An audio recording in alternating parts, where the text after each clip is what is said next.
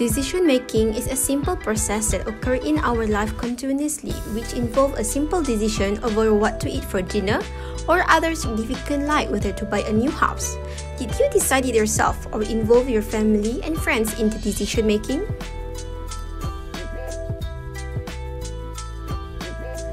Normative model of decision-making is a leadership model that helps leaders decide to which degree their team members should participate in the decision-making process. It is normative because it recommends that leaders adopt a certain style based on prescription of model. It is developed by Victor Vroom with the collaboration of Philip Yatten and Arthur J. Jago, or referred as Vroom-Yatten-Jago model.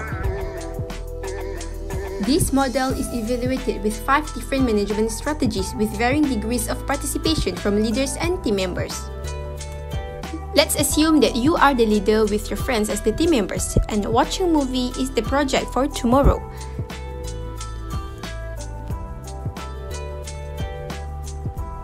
The decision begins with the most autocratic, which decision solely made by the leader, to the most democratic, which decision made by the team.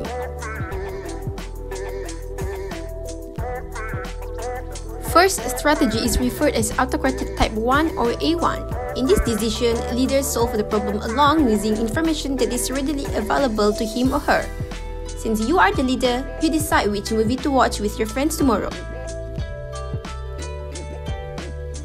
Autocratic type 2 or A2 is a situation where the leader obtains additional information from team members, then make a decision alone on which team members may or may not be informed.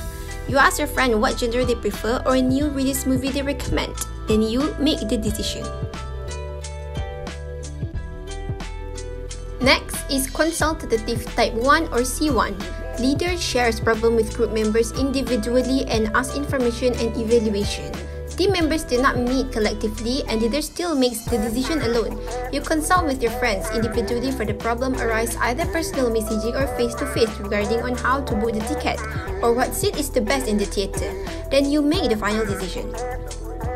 Consultative type 2 or C2 is the leader shares the problem with team members collectively.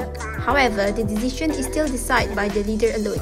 You may inform your problem in a group WhatsApp or when you are meeting together for the opinion and possible solution, which give several same or unique alternatives. Then you decide the alternative.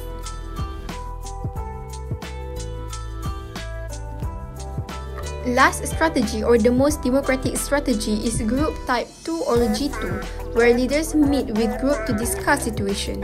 Leader focus and direct decision but doesn't impose will. All members will decide the final decision.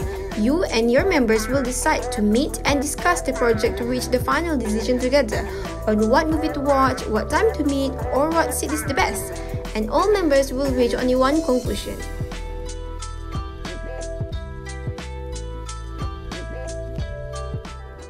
In conclusion, normative decision theory is flexible with leaders, since they have many choices for decision style.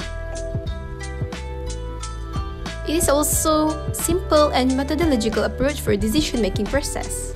We can see that research shows that it works in various settings.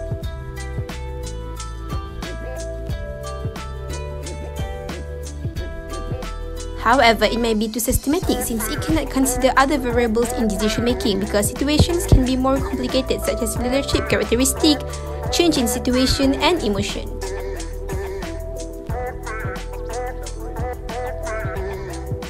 In this model, only leaders initiate decision-making since only G2 involve all members in discussion.